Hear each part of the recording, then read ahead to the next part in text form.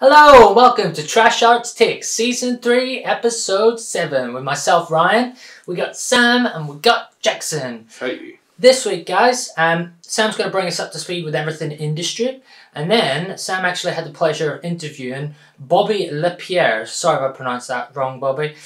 He's actually the editor of Film Threat. And Film Threat is a film website which does reviews and stuff like that. So, yeah, Sam will take us through that. And then we actually wanted to discuss video game films this week. And actually whether or not the transition from a video game into a film is any good. And if so, what makes it good? And if it isn't, why? And what's the reasons? So without further ado, over to you, Sam. Industry. So on Sunday was the Golden Globes, or the Golden Globes disaster. It was all on Zoom. Now, of course, as anyone knows, over the last year, Zoom can have its problems.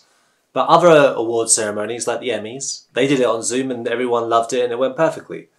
It did not go the same with the Golden Globes. Now, Golden Globes already had a lot of controversy, simply because it's been revealed that they have not had any black members in their whole entire time. It's ridiculous, isn't it? Yeah, it's a real misrepresentation. And they tried to, apologise for it, they're going to change, that kind of thing. But in effect, it just shows that it's a very pointless award ceremony. But it gives the hint towards the Oscars, so people still pay attention to it. And it looks like Nomadland is still the front runner. It won Best Director for Chloe Zhao, and it won Best Film. So that's probably still the Oscar front runner. Doesn't seem like it's going to change in any sort of way. But it leads us getting closer because the Oscars are announced on March 16th. And if you've looked at the films that have won every other award, you can kind of predict where the Oscars are going to go. But that's the fun of it, right? Is it? That's why I love it. The obvious predictions. And then the surprises, like last year, Parasite winning. That was an amazing moment. Yeah. Don't think that's going to happen this time. But there'll be some worthy winners. So there's two films that are based on artists within the music industry that have been announced. One is ludicrous, and the other one's personally kind of annoying. Doesn't matter about your opinion on the film, Sam. I'll explain why there's a personal annoyance for it. Well, I meant ludicrous. Well, I'll explain to you the ludicrous one first then. So there's a film biopic about Robbie Williams currently being sold at the EFM. Now, Robbie Williams is in Take That, Robbie Williams. But this is to be directed by the director of The Greatest Showman on Earth. And Robbie Williams, this is where it's ludicrous, is to be played by a CGI monkey. What? And they want a budget of 100 million to do it. What? Yeah, ludicrous, right? But they're selling it in the market and they've all agreed to it. Makes you curious about it. When you said ludicrous, I thought you meant like the rapper. No. You actually, that's why I did the joke. No. Now, the other film is a film about Jeff Buckley, to be played by Reeve Carney. I have no idea who that is. And directed by Orion Williams, and this is his first film. The reason why this annoys me is that I've always wanted to make a film about Jeff Buckley and Tim Buckley as a sort of side thing because they both died at a young age and they were both musicians and they were father and son. This film ain't going to be that developed. So I'm just like, well, another crappy Jeff Buckley film coming. And maybe one day I can do mine.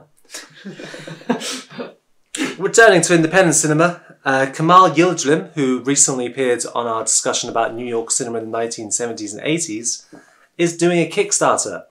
They're raising $25,000 for The Haunting of Lady Jane. And they're doing pretty good, it's going quite well.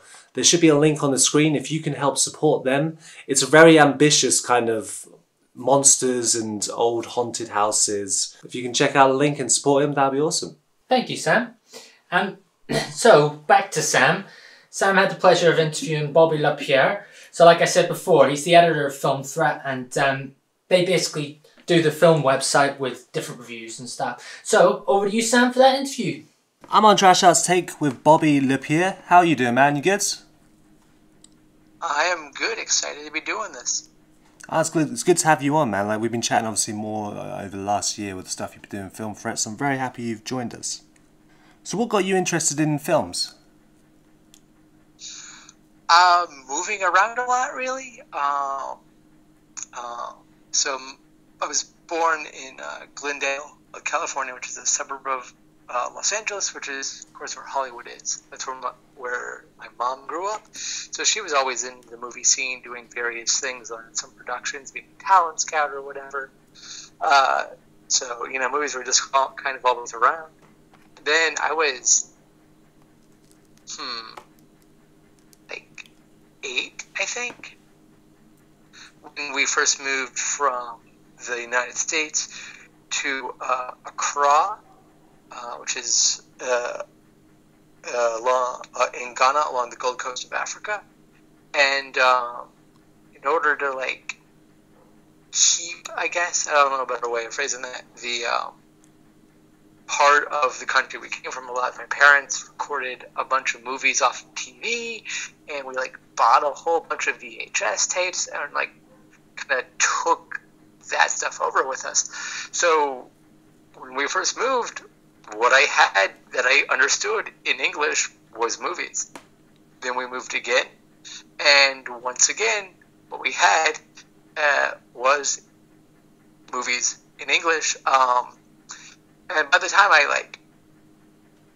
we moved again, that was to Bonn, Germany, I was able to make friends over, they knew this movie, I knew that movie, and that's how we would bond. It doesn't matter what continent you live on, Star Wars is big no matter where you live. That will always be a cultural touchstone on every place on this planet. I'm fairly certain if you go to Antarctica, penguins have lightsaber duels. Just saying. So there was, and it just kind of never went away, even when we moved back to the United States permanently. And so they were just kind of always there, and it's what grabbed me. I like other art, but for some reason, partially because they were always there, that's what speaks to me the most. So, at every point when someone starts to take an interest in film, there's always that choice. Are you behind the scenes, in front of the camera? But you decided to look more at journalism. So what made you interested in film journalism? I'm a nosy son of a bitch. In high school, I was in a journalism class. I was in a creative writing class. I really enjoyed writing. And I was in drama, which is the closest thing we had to a film production kind of thing, in high school. And I just really like talking to people and getting information. And whenever I go to my day job, and I kind of just have a set question, I ask everybody, and I call it an interrogation. It's not really, it's just like, how are you? How's your family? How's your dog, if you have one? That kind of thing. But I ask every day, because if I haven't seen him in a day or two, something can change. So I like knowing what's going on all the time, always. And then when I was working at a movie theater right after high school, my friends and I would get to go see movies for free, and that was pretty cool. And at the time, I had done a few tiny reviews for the local newspaper and stuff, but nothing serious at all. And was still somewhat considering a actual movie career of some sort, be it writing or directing or editing, however that would go up. I was dating somebody at the time who's actually a sound designer and sound editor for TV shows for MTV. Okay. That is what she went on to go do. But working at the movie theater, we would just be hanging out afterwards, either at the theater, somewhere to eat, somebody's house, whatever. And we would just sit around and talk about movies. And that's kind of what I had the most fun with. Watching the movies, enjoyable, presumably, if it's a good movie. But talking about it with somebody afterwards is really what led me to be like, this is kind of fun. And then there's a website called joblo.com. I believe they're Canadian. I'm not positive on that. And they it's been so long, I don't know if it's still a thing anymore, a column called Unpopular Opinion. And when the movie Bridesmaids came out, I wrote one for them because it was a user-submitted thing. So even if you weren't a regular critic, if you had an unpopular movie on an unpopular opinion on X title, they would be like, hey, submit it to us and we'll run it if we thought it was good enough. It ran, got a decent response, mostly in the form of people disagreeing with me, but I'm okay with that. And from there, a few years later, I launched a very crude, very badly designed website that I created on my own. It looks terrible. It was hard to navigate. It was junk. But then I just started writing my own reviews. So this was around the time that you started Terribly Fun Films. Now, Yes.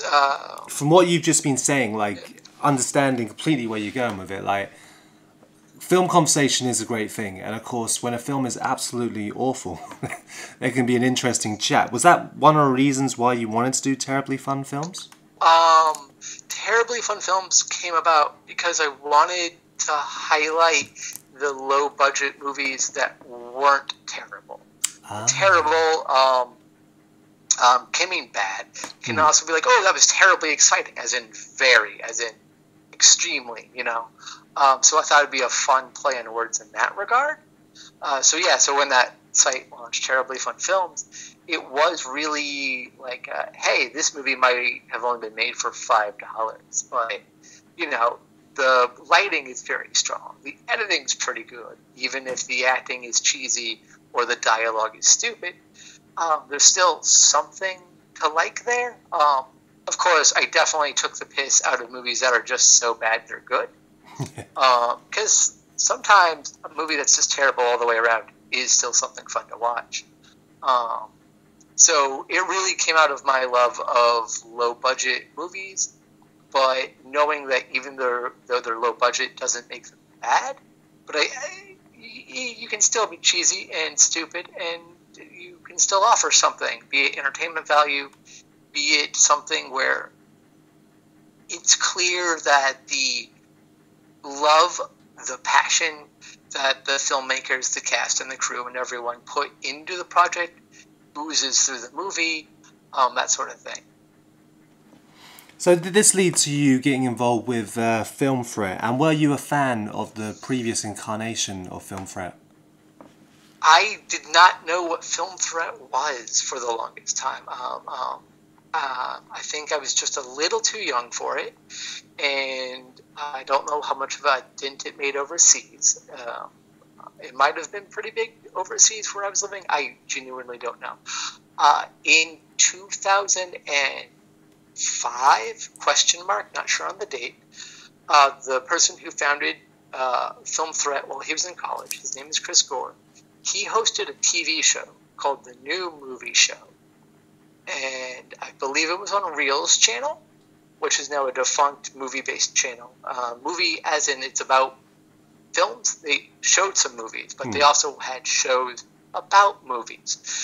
They had a game show about like who was the bigger movie nerd type thing. And they had this review show called The New Movie Show. And I loved The New Movie Show. I thought it was great. I enjoyed the format. It had a rotating stable of guests, so there was one host and then guests, and the guests were always related to film somehow. Some of them were other critics, some of them were directors or actors or producers or what have you. And the rating scale is what stuck with me on that show. It was a skip it entirely, and those were the worst movie reviewed that week. Watch it on TV, rent it. This was Blockbuster and all those places were still around at the time.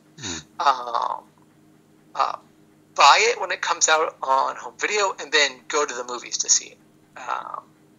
That is the rating scale, and I really liked that scale quite a bit. It wasn't a number, but you still got the idea of what they thought of the movie just by looking at the scale. So I really loved that. And that's how I was familiar with Chris Gore. And then I'd see him here and there on various shows or movies he would make appearances in. And then in like February or so of 2017, because I follow Chris Gore on Twitter, he had sent a message to a whole bunch of people saying how he was relaunching Film Threat. And I just completely ignored it. I was like, I don't know what Film Threat is. Moving on with my day. That same year, I'm going to a convention in Atlanta, Georgia called Dragon Con. And had a great time. Loved it. Dragon Con is amazing. Chris Gore is one of the people at Dragon Con. Apparently he's been going every year for several years. And so I go to this panel called The State of Geek Cinema, and he's hosting it, and it's about nerd movie stuff. It's talking about the MCU, the DCEU, various nerdy TV shows like The Walking Dead, and that's it. It's just talking about geekdom and pop culture, how it's sort of peripheral. I can't talk right now.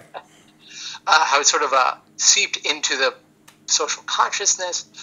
After that, I had a book of his about sequels that will never get made that he wrote in like 2001, and he signed it. We got to talking.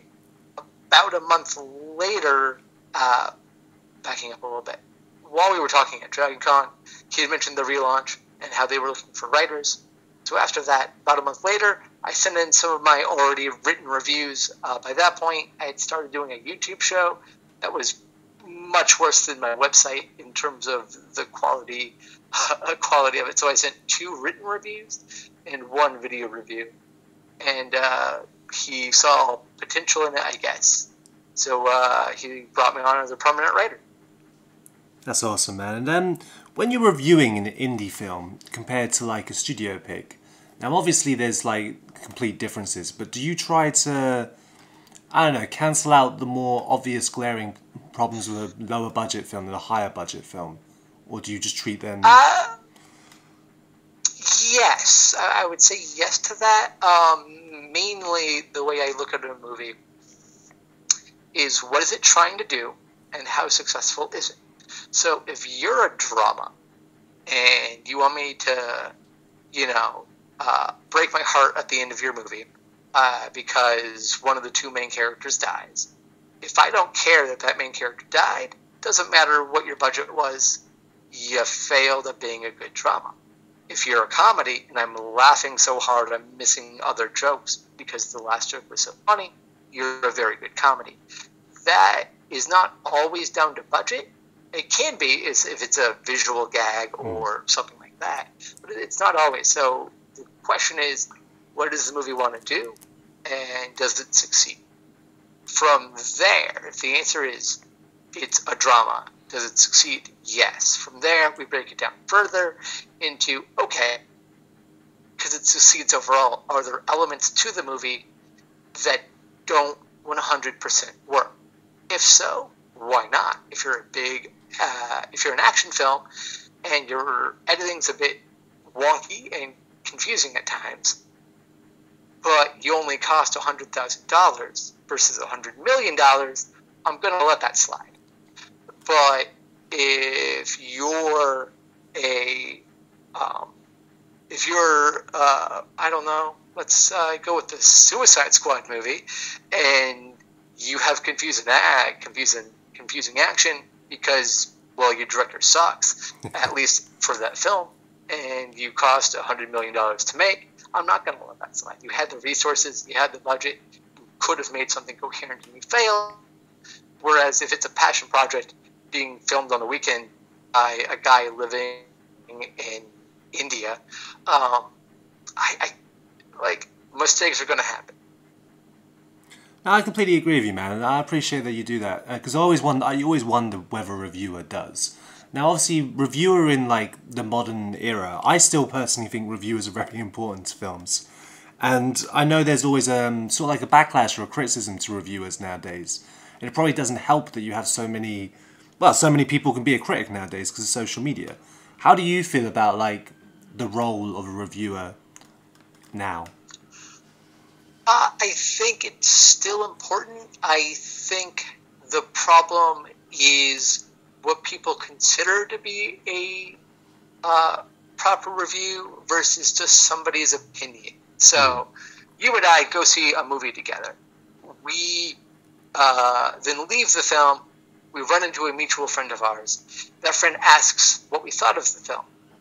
Hypothetically, I go, well, it's a movie about aliens invading from space. It was fun. That's not a review. That is a tiny plot synopsis with my opinion at the end. That's not a review. A review should be able to explain why something worked or did not work within the film, and whether the things that worked or did not work outweigh each other. Therefore, that gives you your score of good or bad, or completely middle of the road. And I think with the rise of things like user reviews on Rotten Tomatoes, and just Rotten Tomatoes in general, which I don't care for, it has everybody thinking that. But if you go on to like Amazon and you read a review that says this movie was a waste of time, that doesn't tell me anything. Why was it a waste of time? What caused this person to be so mad at the movie? If they took the time to write this movie was a waste of time, I don't know. I can't answer that question. So that's not a review. Critics do reviews. Anybody can have an opinion, and I think everybody should have an opinion. And if you disagree with me on my opinion, that's great. We'll talk about it. But that doesn't mean your opinion is a full-blown review. No, I agree with you. It's like IMDb. IMDb, you can put any review you want on there. Now, of course, recently this has been taken over by people trolling and downscoring films, whether you don't even know if you've watched them. Before movies even come out, which it's very stressful for independent filmmakers because obviously on the studio level they have more marketing control over this. But for the smaller filmmakers, and when you're on Amazon and stuff like that, all you see is a 3.6 and someone goes, what's the point? And it kind of damages, to me personally, the idea of what a reviewer is. That makes sense. I wish I had a way of fixing that, but I don't. It just makes it harder for independent filmmakers to understand, like, it's important to get your film reviewed. It's important to get some attention from people who understand films. Yeah, no, I just feel like it creates limitations for independent filmmakers to think it's worth contacting reviewers because they just get depressed by the whole response from the trolls and stuff. It just makes me go, it doesn't matter because we're never really getting an honest opinion of the film almost. Gotcha. Yeah, sadly, that's... It does hurt them, and I sympathize and empathize with that. I'm not sure what the fix is. Like, I know at a certain point, Rotten Tomatoes will only allow users, like they implemented a rule that will only allow users to review a movie after they've proved that they've seen it. That's one way of doing it. That's nice. It's at least some sort of barrier, because for some things, like on Amazon, I've read some of those negative reviews for movies that I don't even necessarily like, and I can tell that this person didn't watch the movie. And that's weird, and I think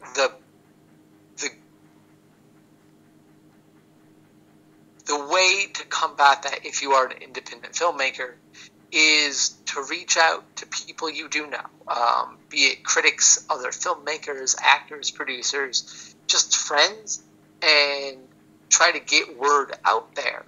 Like with your stuff, through Trash Arts, like the only reason I've ever heard of you is you or somebody on your behalf submitted, what's it called? Lonely Hearts. Yeah. Lonely Hearts for us to review, and I happened to be the person at Film Threat to review it. I happen to really like it. So if you go, hey, there's 900 reviews on Amazon, they're all 1 star, can you like write something up quick because I know I've seen it, I'm okay with that. But in terms of that sort of thing, in terms of getting the word out there, now that I know you guys, I've seen several movies by you and or produced by Trash Arts, and for the most part they're good. Not all of them, but for the most part they're good, and it helps that you're just trying to get word out there. That way somebody with a weird sense of humor might watch Toxic Schlock, even though I don't totally understand that movie, and they might find something to like about it. But if they can't even find access to it, then I think that's the problem. So I think trying to use the resources available to you, your friends, your families, whomever, and get word out there, that's one way of combating it. The other way is making sure you are submitting to various proper review channels that will be interested in your work. Like, there is us at Film Threat, but there are other avenues you can explore as well. And I think if you're tenacious enough, well, it is a lot of work, you believe you'll still be able to find a fan base. Because if people don't know you exist, they don't even have the chance to enjoy your work. Does that make sense? That makes complete sense. And I always find, I know a lot of filmmakers are fully aware of this, of course, but within the indie community, it's important to have these more, I suppose, respectful sources that you can get good reviews from and will give a preview or an exclusive or whatever on an upcoming indie film. I think this is important because it does keep everyone in the know. I've noticed a lot with British independent community. There's more different websites and different horror links things that are trying to spread the word about a collection of filmmakers who you start seeing the same names, but in a good way. You start to feel like, oh, actually, these people are getting the same sort of promotion. And I think it's really important with the indie community that they realise that they always should reach out to this, because most of the time it's free. And it's just putting your name forward for a review. Or in the brilliant sense of what else Film Threat does with Award This. That's amazing that you guys have an award ceremony. It just shows a bit of recognition for what's been created within that year that's away from the studios. Yep. We, for people unfamiliar with Award This, Film Threat has done an award show the past 3 years now. The third one is upcoming. And we market it as true independent cinema, because even if you look at the Independent Spirit Awards, there's a lot of overlap between them and the Oscars, and we feel that's not actually representative of what independent films are doing. So it got created out of a desire to spotlight proper, real independent movies. Like, one of the categories is best movie made for under $100,000, which, quite frankly, is probably most of the movies that would be nominated anyway. But the funny part of that is it's subtitle, for lack of a better term, is or less than the cost of an Oscar party gift bag. Bloody hell. Because if you get nominated for an Oscar, the gift bags you get just for going and being nominated are worth more money than I'll make in 2 years. It's insane. Probably 3 years, I don't know, a lot. And so we're trying to just because this movie cost $2,000 doesn't make it bad. And we've had success. We're going on our third year. It's about to happen in April. So we found success there. We found success by getting people to constantly submit to us through you. I know MJ Dixon over at my show and that sort of thing have submitted to us since we've taken, to giving some of their movies good reviews, and they know it'll be honest. Not all the movies are good, and we'll let them know. But sometimes it's a balancing act. Okay, even if they didn't like my last movie, they're still giving me an honest opinion, and I can trust it because they're not just saying all my movies are good. Yeah. So you want to take that chance, or do you think there's a better way? And that's up for an individual to decide. No, I think you're right, and I think it's good that, like I said, that Film Threat and other platforms like Horror Screen Vaults, and I know there's many more, Blazing Minds, just thinking of some UK ones. It's good they're there, and people need to reach out to them and realise that there is always a surprisingly friendly voice on the other end. Compared to, when you cold call a random distributor or a random studio and they're like, why are you contacting me? My last question, and thank you so much for joining us. Basically, thank you for having me. You're more than welcome, man. Basically, I always ask a dream project kind of question. Now, seeing as you're not a filmmaker in that respect, as of all the years of learning about filmmaking and discussing film, if you were to make a film, what kind of genre would you want to make a film? If the skills were there, the people were there, what would be the one you'd want to tell? I would make an action-adventure movie. as an homage to my favorite genre growing up, you know, like Indiana Jones, the Billy Zane starring The Phantom. I adore that film. It's ridiculous. I love action-adventure movies, so I would do something in that vein. Nice. Well, who knows? Maybe one day the opportunity will come and the skills will be there and it'll all come together. Who knows? Hopefully one day. But in terms of me being a critic, my dream project would be to rewrite the first review I ever did for Film Threat officially. Not like one of the things I submitted, but the first movie they sent me and said, "Hey, review this." I still stand by all my opinions in that review, but I reread it. I'm like, ooh, I'm not as clear as I should have been. I don't think I made my points very well. I rereading it, I'm like, how did they let me keep writing from it? I think that's a good thing though, man. Like, it's like all review in its sense is a review. So if you're constantly going back to your own work, like any creative or journalist or any sort of field, you can only improve. So it's a good thing to want to go back to the original almost. There's a few films I've made back 13 years ago and I'm like, maybe one day I'll give that another go.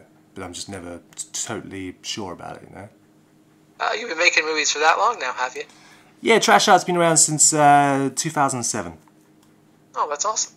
Yeah, it's been mistake, eventually getting better. That's how I've seen it. What was your first movie? First film was when I was 18. It was called Flummox. I was so bad as a director that the team refused to credit me as a director. They were going to walk off. There was lots of...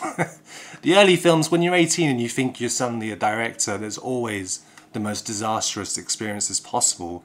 You can only learn from them. And I'm kind of glad I made those mistakes because I've made so many features since then, and it's just from making those mistakes. Very cool. I'll ask about more on that later because I'm very intrigued now. Well, thank you very much for joining us today, though, Bobby.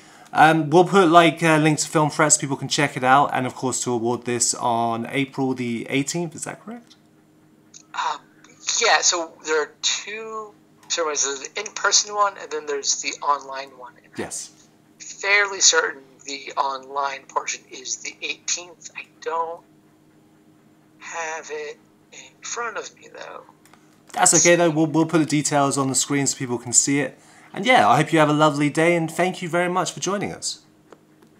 Yep, thank you for having me. It was awesome to finally get to talk to you, not over some form of messenger. I'll speak to you soon. All right, take care. Bye-bye. So, thanks for that, Sam. That was a really cool interview.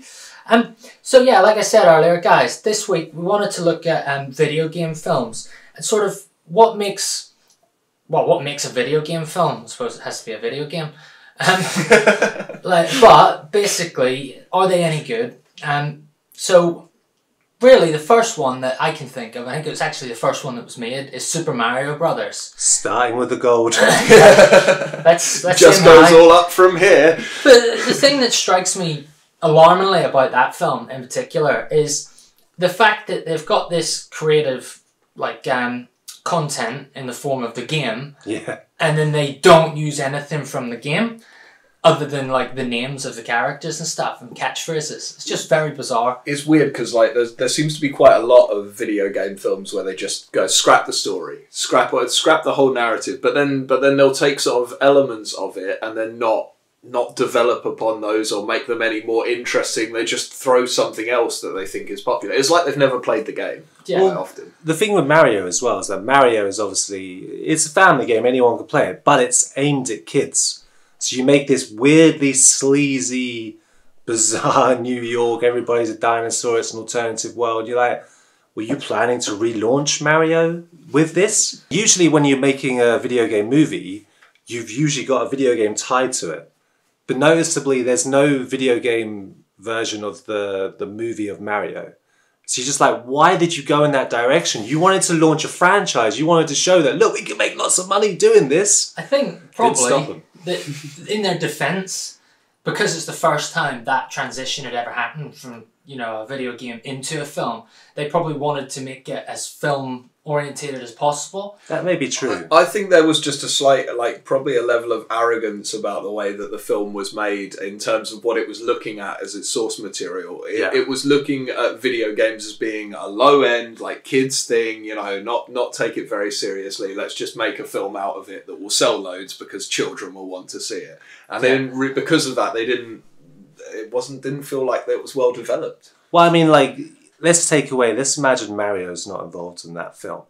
It would still be a questionable film for children. Yeah. It's just a bizarre film. And, like, you suddenly have this trend of films that clearly do have budgets because they're associated with, you know, franchises and businesses that want to spend money to get the best product out there. Yet the next film's like Street Fighter, which is just terrible. Yeah. And it looks like it's like leftover Bond dream kind of locations. But again, they've taken a source material and then just, you know, thrown it out and decided to do something entirely different. There was not really much of a street in that film, and there wasn't really an awful lot of fighting. It was mostly like guns and conversation. Buildings sit around. Yeah. Well, it was UN. It was like the UN had taken down the bad guy, and you're like, what? Yeah, well, they were the AN in this film, but they started threatening to shoot people if they didn't like submit to arrest immediately. Like, I was kind of like, who's the good guys here? Yeah, I remember you saying that at the time. It's kind of interesting though, like to jump past those attempts of luring in the kids and failing terribly. You then go to Mortal Kombat. Now, Mortal Kombat isn't actually a kids' film. Despite the fact that there's barely any gore, there's a couple of adult moments, I guess. And Mortal Kombat is one of those difficult games that, at that particular time, was heavily attacked by, you know, censors and certain groups and stuff because it's, you know, it's an extremely violent game, not aimed for kids. But of course you're going to play it. I played it like crazy. I love that game. So with the film, you kind of felt, all right, they're going to do it right. You can't mess it up. It's just on an island. They're all fighting. They're in the right location. It's not like Street Fighter with no streets. This is on an island. They're all going to fight. And yet, it just becomes boring because you don't focus on the key element of a Mortal Kombat film. The fights. You get awful choreography that just doesn't feel fitting and characters that are like shoehorned in because the own franchise has so many characters in the first place. That's another thing with video game movies. They want to shoehorn in as many characters as possible, but they give them like a minute moment which you only know if you're a gamer. You go, oh, that's like in Mortal Kombat. Oh, that Reptile, it's Reptile. Oh, look, there's Sub-Zero. Oh, look, there's that character. But if you don't know them, then you've just been introduced to someone who might as well just been a CGI blob. Yeah, I think there's a thing about it as well where like you're playing these video games. Like you said, they can be quite violent, but the fighting in them feels like you're participating in that fighting. And it's got like this kinetic energy, which they just don't capture in the films because they're too worried about sort of like stunt casting and not getting people who can actually do the roles in the way that they should be done, you know. And like, you know, there just doesn't seem to be the focus on the actual substance of what it is. But it's not like you can't watch a film and feel the kinetic energy in a fight scene, you know, like, so there was ways to do it. But I think, again, because they saw it as like, they were taking something that was a silly little kids thing and they were making a movie out of it, you know, so they kind of ignored that. And I think that's what people were turning to video games for in that point. Like, not that you have to sort of exclusively do one or the other, but, you know, video games gave you sort of a break away from that very, very synthetic film, the way that things were done at that point where you had these cheesy one-liners and these sort of like, you know... It's the 90s, isn't it?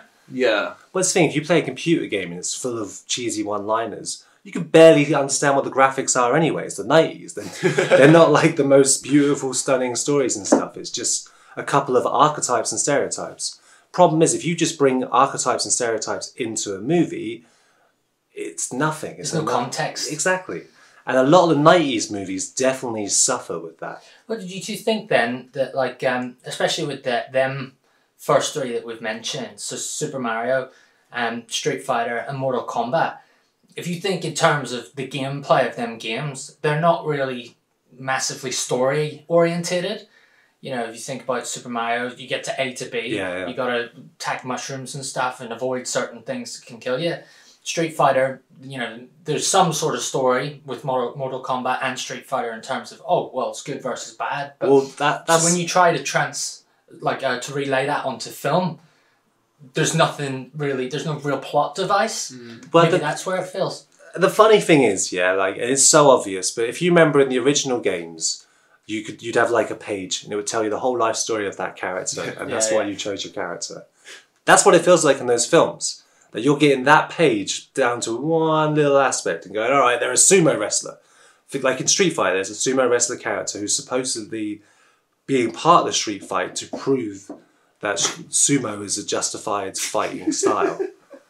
And in the film, none of that is relevant. He's a news reporter who suddenly goes, oh, now I'm a sumo wrestler. And you're like, oh, okay, that's that guy. And it's that laziness where they just want to get to...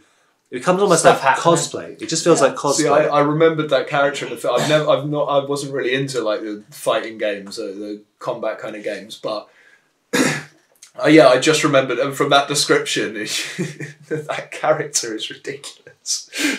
It's interesting though, because then the type of video games that started coming out. I remember like whenever you had the PS1, so way before Xbox for any Xbox fans out there, but like you had the PS1. And I think the graphics and stuff and storytelling started to become a bit more coherent, I suppose, or more relevant in video games. So one of the major ones that made the transition into a film is Lara Croft. So if you think about Lara Croft, there's, you know, straight like plot the whole way throughout, and then they transitioned that into a film. And I don't think Lara Croft's a bad film at all. I think it actually probably... came out at the right time. Yeah, it's a nothingy film. You know, it's not bad. It's got a good actress in the lead role of Angelina Jolie because she was an icon at that point. And the weird thing with Lara Croft is like she did... You think about like Sony's promotion with PlayStation. They did a lot of cosplaying of Lara Croft before people were full on cosplaying. People were always dressed up as her. So there was already this kind of she can be a real person action star. And of course Angelina Jolie really looked like her. So it all just kind of fit into place. And that does feel like a particular role which was like, you know, she looks like her, she's going to be perfect for the role. And you see that sometimes with the casting in those films. And you're right, it's not a bad film. And weirdly, you don't suddenly see all these other action films coming out. If anything, the focus was more on like doing horror. Yeah. You see all these horror games turn into films like Resident Evil, Silent Hill, and House of the Dead. Doom. Well, Doom was actually a little bit later. These were the first ones. Doom was what, 2005? Yeah. House of the Dead was 2003. Resident Evil was 2002. Now, Resident Evil's Mortal Kombat guy again, which again, it's a passable film. There's nothing terrible about it. It has nothing to do with the game. But, you know, whatever.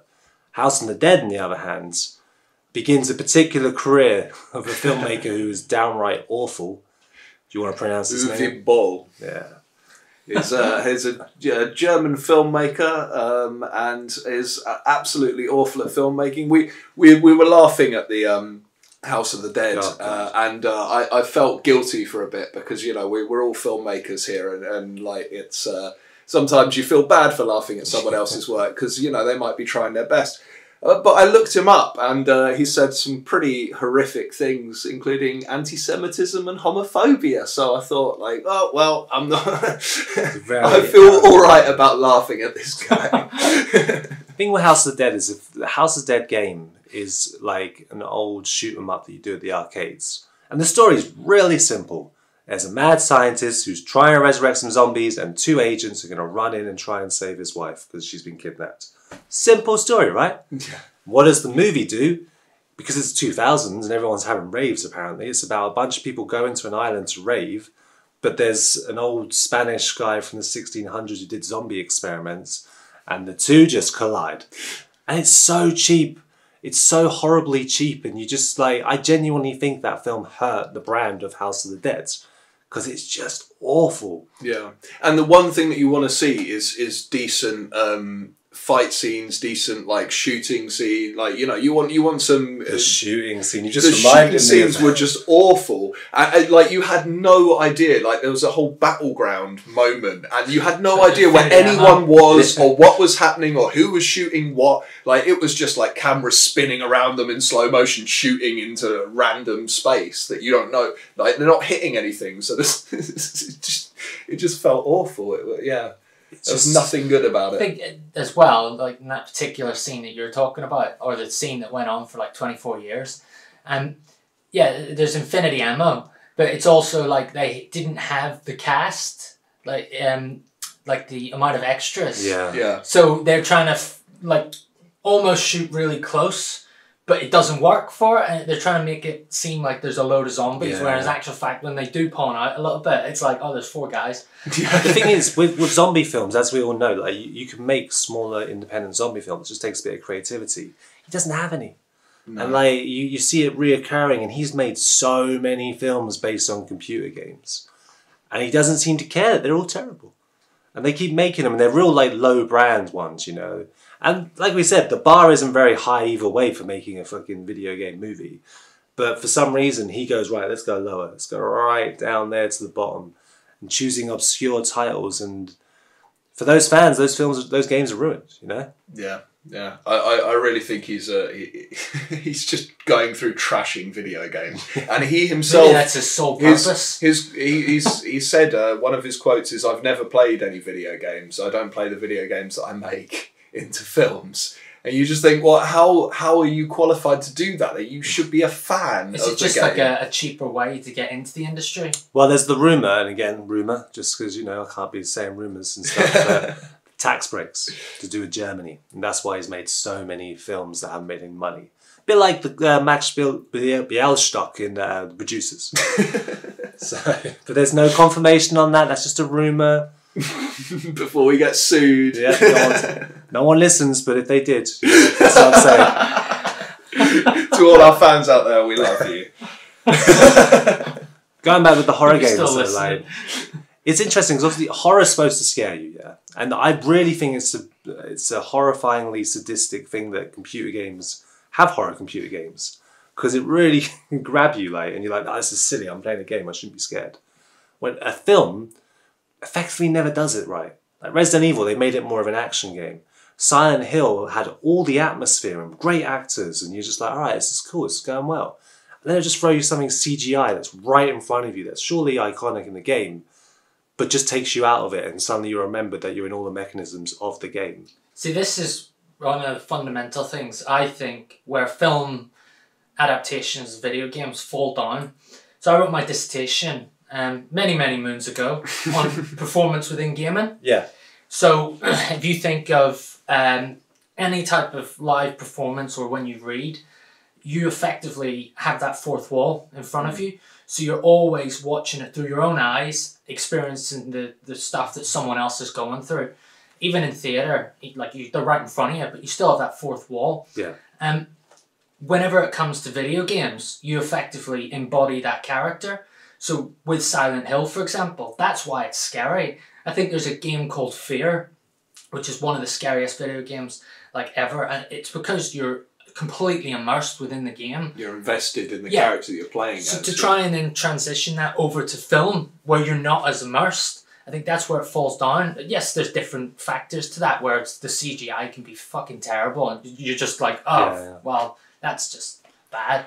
I think it's also difficult. Like, it's got to be almost impossible, actually, to transition a video game where you have that like immersive experience, where you're actually playing out those things, and then turn it into this passive experience where you're watching these things play out. Now, maybe I'm going a bit, because I could see a film being made out of like a game with the sort of action as a backdrop to a story going on. But it always seems to fail. There was a thing came out, what was it, a couple of years ago on Netflix, and it was like an immersive film.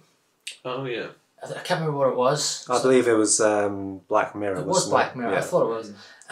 So yeah, like I think that if they were to make an adaptation of a video game in that style, you could kind of then become immersed.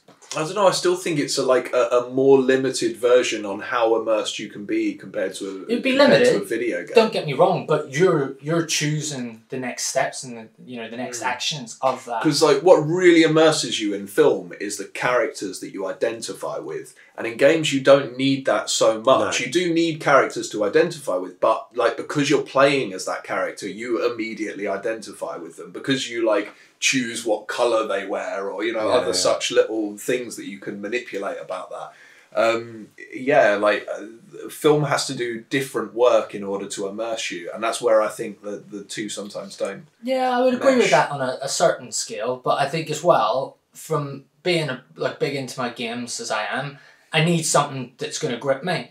If a story is basically very, very linear and doesn't really captivate me, then I'm not immersed. I don't really enjoy it. I'll put the game down. Whereas there's stories that will capture me and then I don't want it to end because it's oh god, this is so intense and really good. That's what I don't think they transition over as well into film.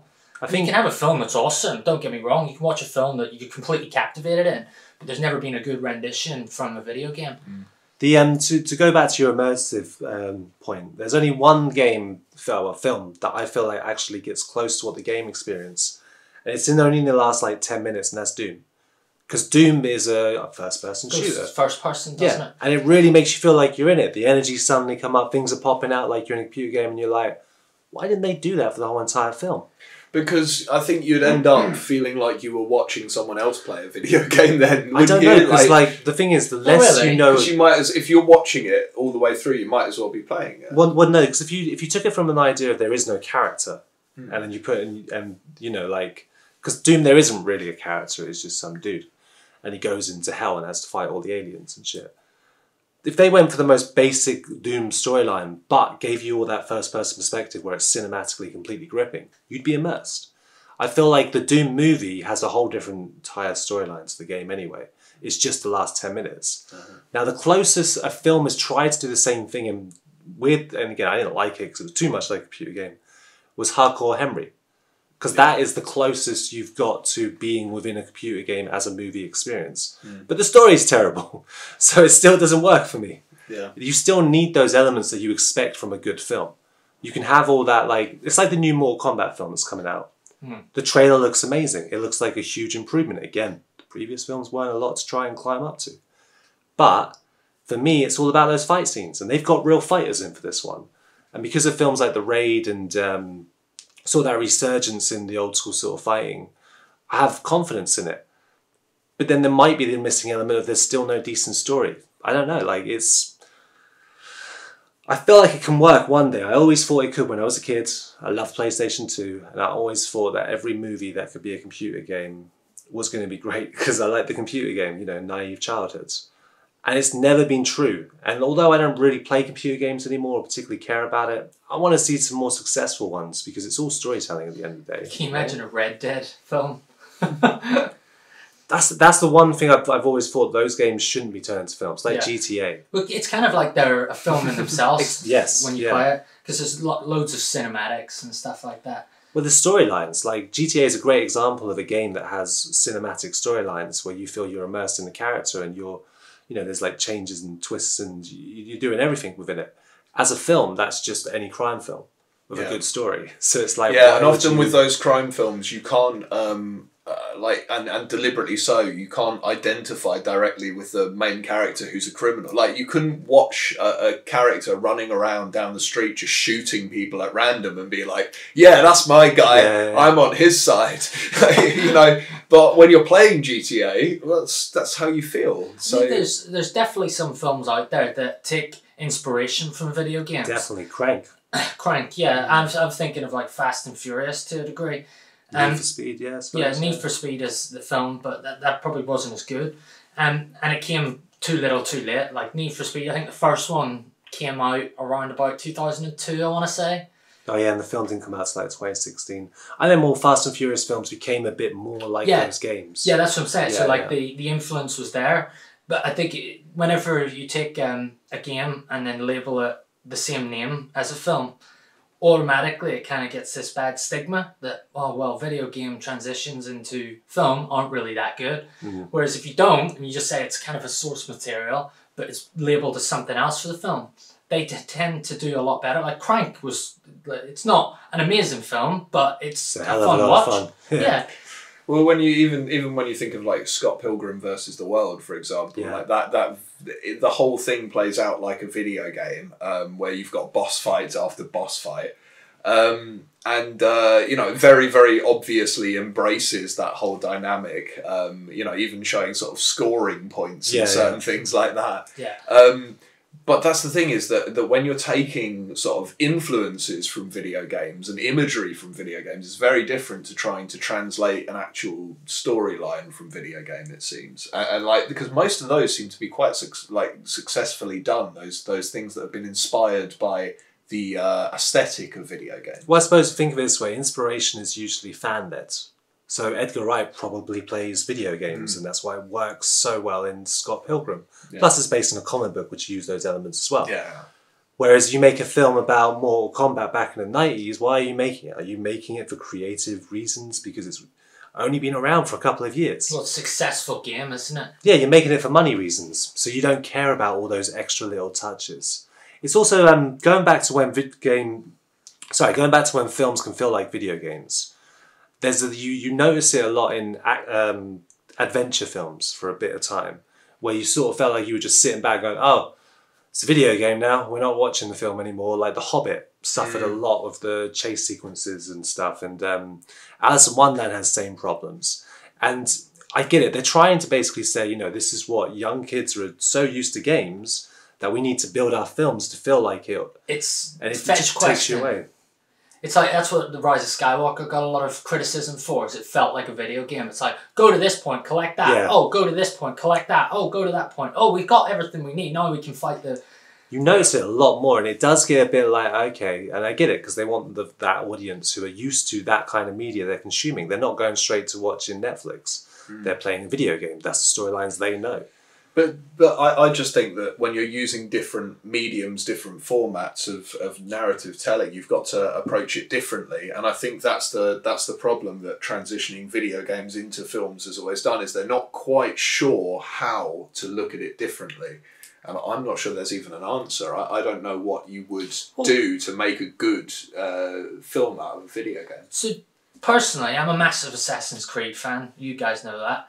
Yeah. I have the logo tattooed on my back. That kind of gives you an idea of how much of a fanboy I am. Occasionally hides in the shadows and just pretends to stab me in the neck. With my hood up, yeah. Or sneak into the kitchen. But yeah, basically, with the way that story element was created for the game, it's a great foundation to be able to to basically cross over into film. You can take that idea and place it anywhere in history and just put a good storyline within it, or just take a point in history and fictionalize it a little bit, as the games do. But that was a massive failure. And the reason, personally, I think it was a massive failure is because it spent too long away from what makes everything great about Assassin's Creed. Yeah. So they focus more on the modern day.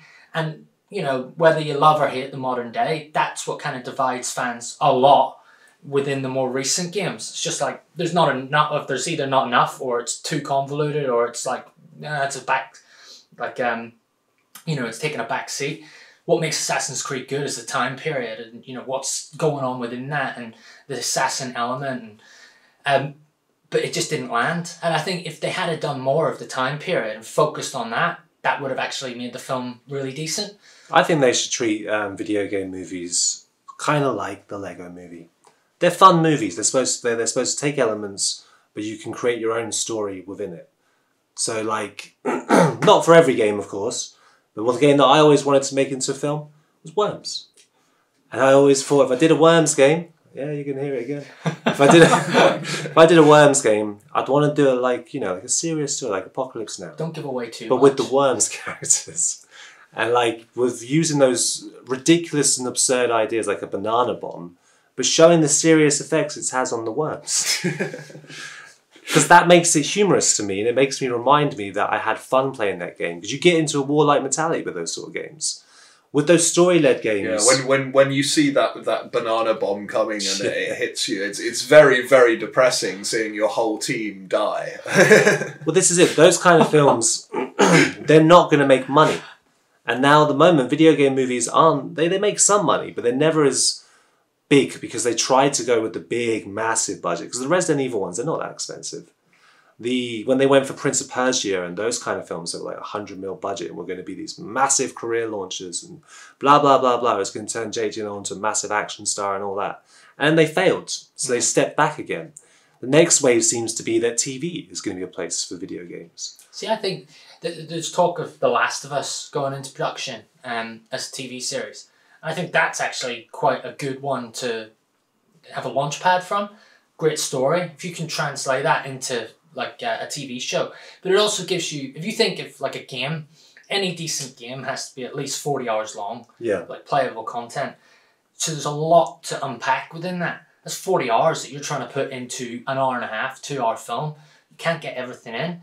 So if you break that down in bite-sized chunks of like a 50-minute show that has 10 episodes, actually, I suppose you could probably relay a lot more information. Yeah, I mean, I'm interested to see what this modern period of turning, or the current period of turning video games into films is going to bring. Because obviously we've got Borderlands coming, and there are Borderlands could be a real fun one. Yeah, and there's a few others that where the video games now are so much more advanced in terms of the narrative and stuff like that you're spending, like you said, like 40 hours playing it.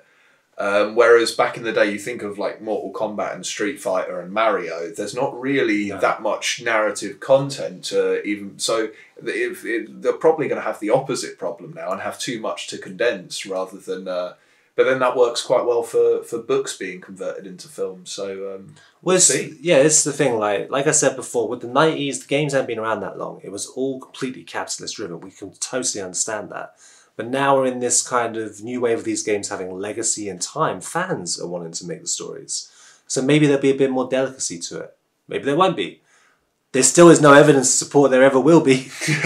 But maybe there will be. So, thank you guys for listening. If there's any video games, films that you can think of, please let us know in the comments. And as ever, leave a like, please subscribe, and hit the notification bell to get news of whenever we release a new video. So other than that, guys, Trash Arts Takeout. Bye. Ta-da!